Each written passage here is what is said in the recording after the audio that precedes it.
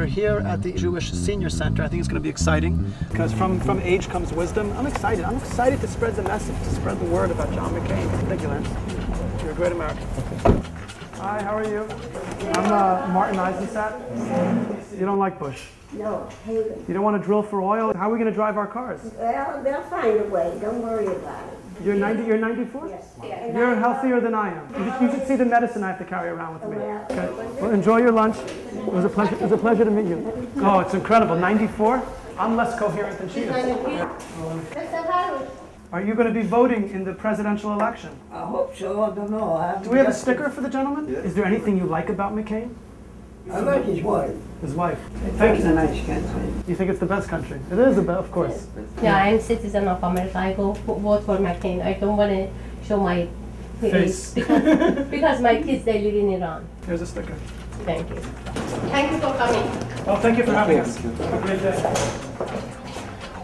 Danny, you figure out how this goes? I think you have a new career.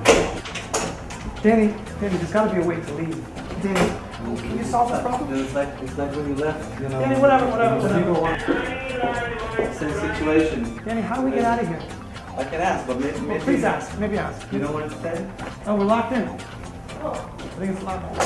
You gotta be really strong. Oh, you gotta be strong. The reality on the ground is there are a lot of people out there, like we just saw now, who are voting for McCain, but with their backs to the camera because they don't want the face seen. Did you see that today, Danny?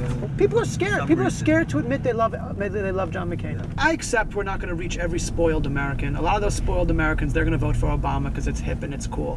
What we're looking for is the people from repressive countries who have kids in danger. I mean, that woman is basically asking John McCain, please bomb Iran to save my children. I mean, you can ask Lance. I mean, things are changing. I mean, in the end, this endeavor worked. Bush and Cheney, because they come from the oil business, they saw where the markets were heading. So Iraq, but it's deeper. It was planting a seed in the Middle East, and it's happening. You're seeing peace on the ground now. You're seeing, I saw it myself. Iraqis bringing flowers to soldiers, throwing rice on them.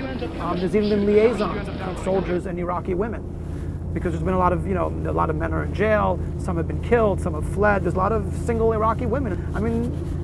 And I'm not afraid, sometimes in Iraq I would just jump out, Lance. There was times we'd be driving around and I would just say, driver, stop the car.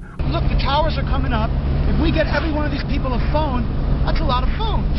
If you really want cell phones to people whose loyalty you can't trust, it makes for a marvelous GPS device, remote detonator for an explosive, great for espionage, coordinating sabotage or terrorist attacks. Iraq is the new Puerto Rico. It's like Puerto Rico with hummus, our 52nd state. And you only pay twice. Once when you buy the phone, and at the end of every year. الو يا شخص المضاف مالك ولا مالك تعال هون يا زلمه مالك عيني هون بستنى يلا تعال. 10 years ago there was 3 cell phones and now there's 3 million. Trust me, would you rather be living in some backwards where you barely have electricity, where every day you're worshiping a dictator, running around with camels, or would you rather be a part of the modern world? Under Saddam Hussein, I mean, they didn't even know how to make fun of Paris Hilton. I mean, it wasn't even in their stream of consciousness. How about you? Would you like a McCain sticker? You guys are like twin brothers. It's good to see you. It's one of my old Blackwater guys. Oh, nice. Thank you for your service. We're very proud. And you're serving now in Beverly Hills. Can I interest you in a John McCain sticker? You're a great American. Thank you.